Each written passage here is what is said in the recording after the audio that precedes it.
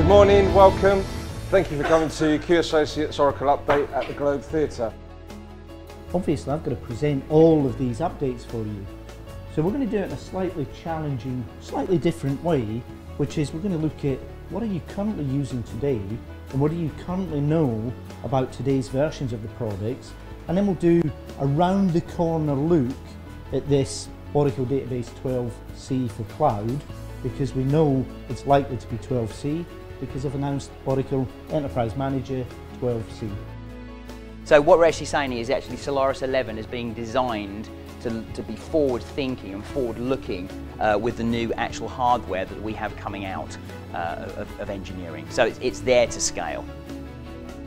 Due to Oracle's view that we have to invest in their technology, we have to go through a huge number of specializations to make sure that we're specialised and we know enough about Oracle's technology. They've got over 9,000 plus product range. We can't focus on all of them, we focus on the ones we believe from an infrastructure point of view are important to Q Associates.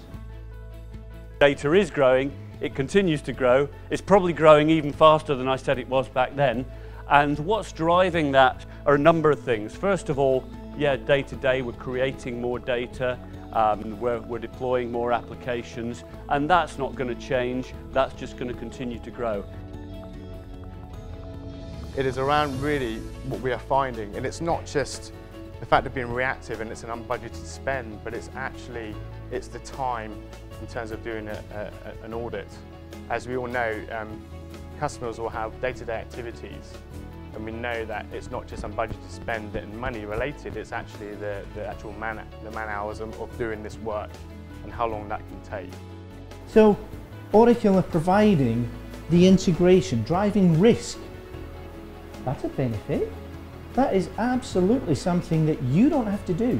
All you have to do is enable your business, help your business innovate. Let Oracle take the complexity and risk out of deploying these things. Whether you go for an engineered appliance, an EXA, whether you go for a Spark supercluster, which we'll hear later, whether you go for a database appliance, or whether you build your own on your current AIXs, your HPUXs, whatever it is that you're doing.